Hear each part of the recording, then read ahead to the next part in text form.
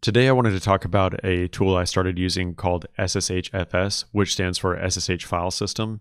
This tool allows you to mount remote file systems on your local system so you can explore and edit files just as if you were editing things on your own machine or if you had SSH'd into a machine. But the big advantage here, especially for Vim and NeoVim users, is that you don't have to recreate your configuration on the remote machine or use vanilla Vim on the remote machine. You can go ahead and use your own setup, use your own plugins as if you're editing files on your local system. And when you save these files, they get automatically uploaded to the remote server, which is in short how it works. I'm going to go ahead and show you how to set up and install this. Everything's super basic. You can go ahead and install this with whatever package manager you're using, whether that's Pacman or apt or whatever system you're on. So usually it's just called SSHFS. So this is it, SSHFS. Go ahead and install that. There's nothing you need to do really to set this up. We can just go ahead and jump into this and start using it.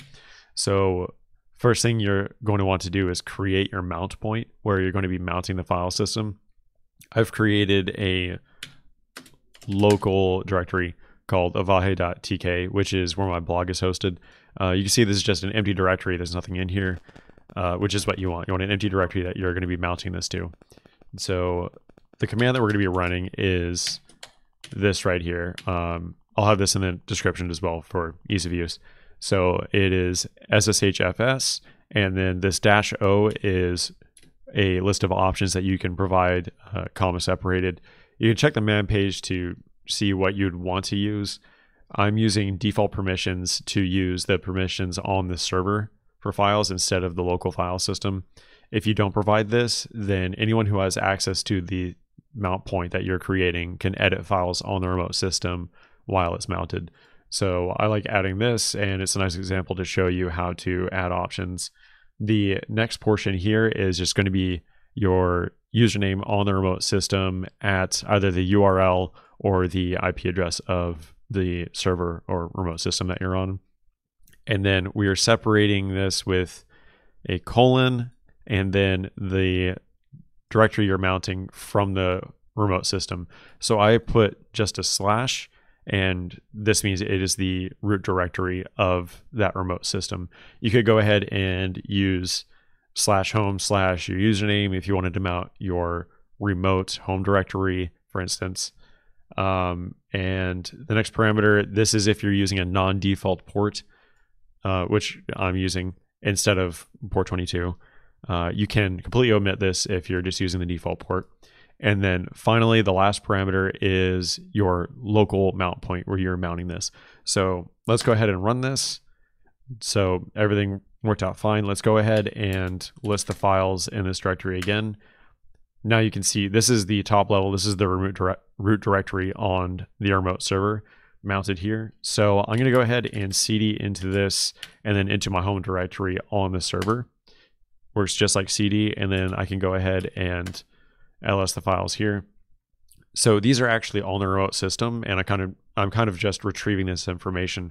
So if I want to edit one of these files, for instance, my zshrc, let's go ahead and use NeoVim for the .zshrc, and boom, loads up. And you can see down here in my status bar, it's showing where this is. And you could go ahead and edit this just like anything else. And this is my local configuration, local plugins, all my settings, just how I like it. So you can go ahead and edit this, write to it, and now this has been uploaded on the remote system. So if I close this and leave it, open it again, here it is. This is the file that I was just editing. I'm gonna go ahead and remove that. So one of the other big advantages is if you're using a tool like FZF to explore the file system, like in my previous video that I showed, you still get that functionality. It's not quite as fast as using it locally because it does have to go over the network connection to explore the files, but it still is nice nonetheless if you're on the move and you know whatever your situation is. It's a lot nicer in my opinion than SSHing in and having to edit files that way. So I'm gonna go ahead and close out of this.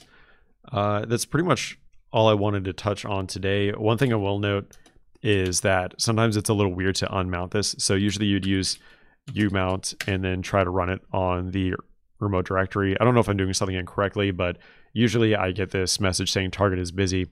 And I found that there's an easy way to still unmount it using f user mounts with the flags ZU. So U is unmount and Z is lazy unmount according to the man page. I don't really know what those do, but it seems to work. And then if I, ls the directory again is empty. So it actually has been unmounted. And one other little note is there is a way to edit files on a remote system using SCP for Vim. So if you go Vim SCP and you could give the remote directory of a file.